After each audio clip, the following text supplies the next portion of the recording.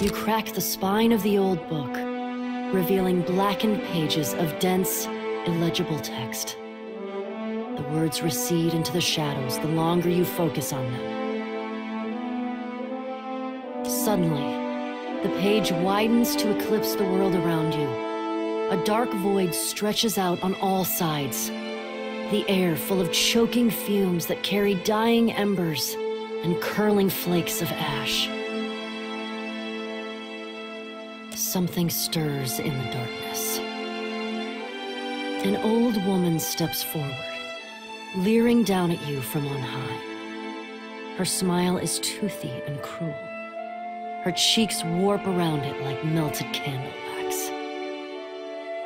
I'm so glad that my messenger tracked you down.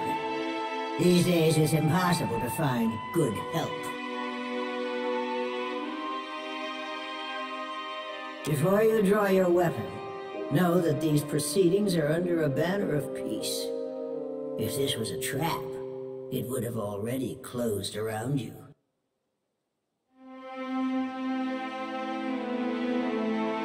While Bareth whispers in one ear and Aethys shouts in the other, I thought you could use a more seasoned perspective to drown out the noise.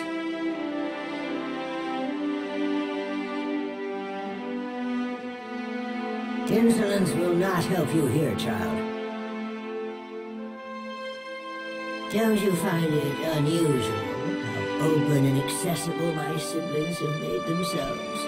After millennia of subdued whispers, now they practically scream their intentions. And isn't it strange how we never bicker unless a mortal is watching?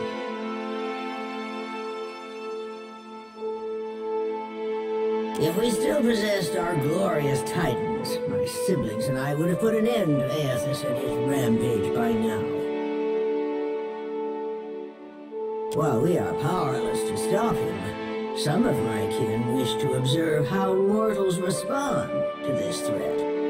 They think it will shine a light on the value of our patronage. Have we raised you well enough to be self-sufficient? Or must we return to Eora and impose some corrective measures? What indeed? That would depend on which of us you ask. A cross-section of society has converged on the Deadfire. Some of my kin are of an opinion that we are meant to judge mortals on the basis of their performance,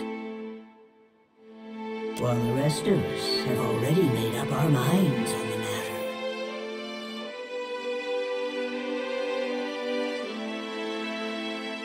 Judge for yourself.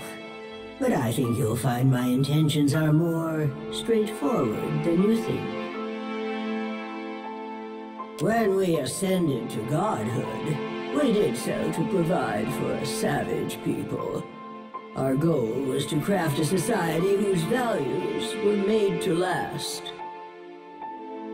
Perhaps even a society that had no need of us. A naive fallacy, but one that inspired my optimistic, misguided kin. How you and your allies counter this threat will demonstrate whether you are competent enough to guide your own destinies, or if we need to revise our strategy. The soft-hearted among us are counting on you to win this existential wager. No doubt, Aethys shares their sympathies. I do not. We exist to rule over mortals. Nothing can change that. So now you know the truth. I assume you have questions.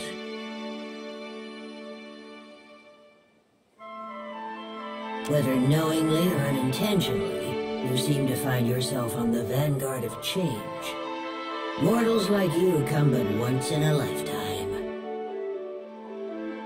Some would react poorly if I stripped mortals of their freedom without giving them a chance to plead their case. You have the honor of standing tall as their advocate. Before I return to Eora and assume my position as your deserving tyrant, you have this opportunity to prove me wrong.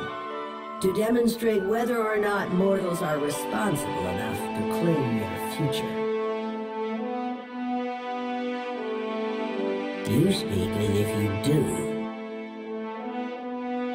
Mortals have precious little time to decide for themselves.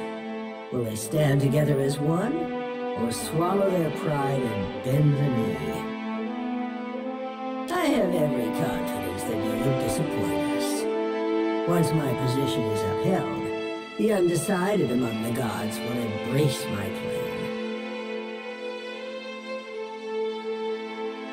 Prove it or disprove it, yes. I never agreed to this arrangement, but if your example demonstrates mortal ineptitude, as I trust it will, then I can make the plan serve me. An assertive minority of gods believe that your choices will prove the value of their wild optimism. As if mortal collaboration and ingenuity are endorsements of our leadership.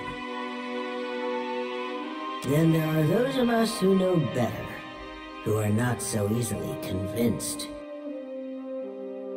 Kith are vulnerable, unless they submit to the destiny we chart for them. Thinking otherwise can only breed dissent and chaos.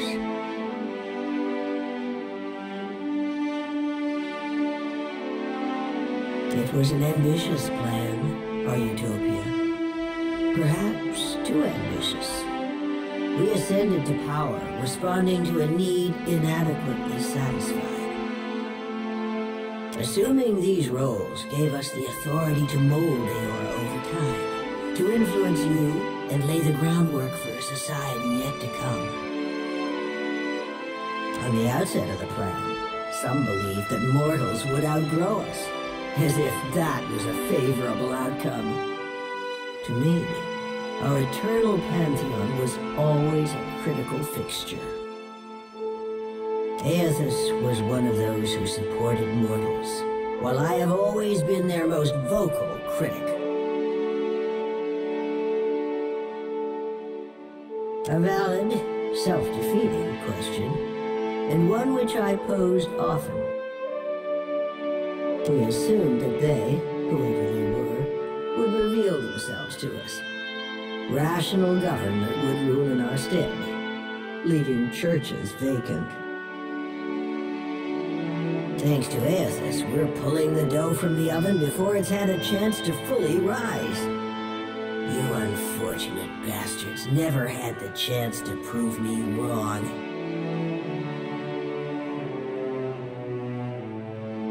Opposition can take many forms. If a church embraces and weaponizes my doctrine, that is very different from me rampaging as a titan. Aethys is not known for subtlety. Twice now, he has contaminated the purity of our experiment, and done so with extravagant displays that undermine our authority. His approach was sophisticated, indirect. I owe you no explanations on the matter. Besides, you are not worthy to speak his name. I am the counterpoint to the soft-hearted. It makes no difference if mortals pass some arbitrary test. My mind is settled on the matter. Regardless of my feelings, the timing of this crisis forces us to accelerate our schedule. Final judgment comes sooner than any of us would prefer.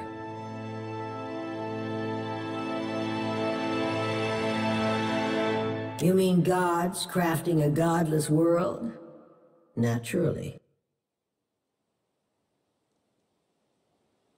My siblings desired to influence mortals and steer them in a proper direction, even if that direction led to places we could not follow.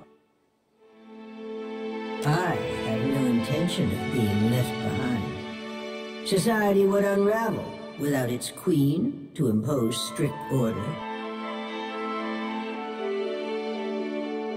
If our pantheon found that mortals had cultivated a perfect, lawful system to maturity, I would not voice a word in protest. I would merely stand aside and await the inevitable collapse. Mortals need us. I know this as well as I know myself. Even a lawful and responsible society would be poised to collapse as long as its architects and strongest adherents were mortal. Any satisfaction that my siblings derived from their little experiment would be short-lived, and it would fall to me to clean up after their mess.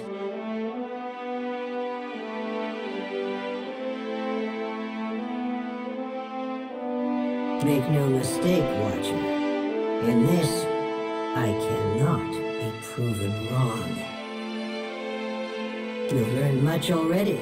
Only ask if you are ready for the truth. Nothing you've done has tarnished it utterly beyond repair. You may congratulate yourself on that much, at least. The wheel is our shared responsibility, and each of us serves it in our own fashion. I am the axle upon which the gods balance their power. Aethys keeps the wheel in motion. He was our promise to mortals that time and labor would yield a deserving reward on the next turning of the cycle. At the height of our power, we recognized the potential of the soul. We knew that it could be bound, split apart, diverted like a river, and hammered together. Hammering was trivial. Those of us who agreed with the Apotheosis Project, and many who did not, submitted to a violent and horrible erasure of our individuality. After the dust settled, we adopted the forms of beings from Eora's most prevalent myths. There were other faiths and legends, but we labored to strike their names from history.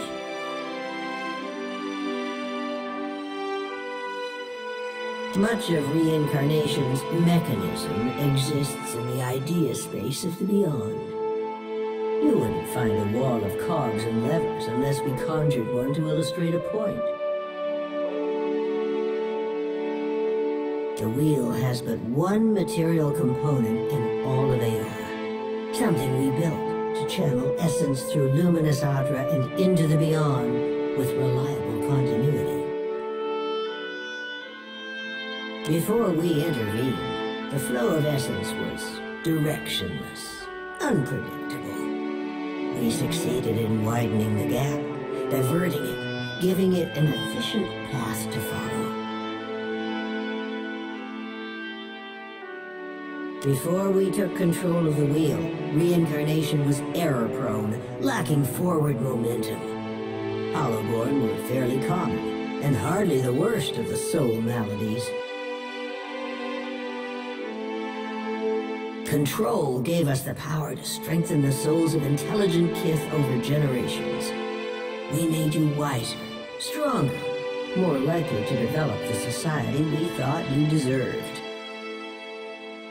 Every turning of the cycle demonstrated the righteousness of my belief. Nature begets chaos, and discipline begets perfection. Yes, I think we will. This is not the end of our discussion.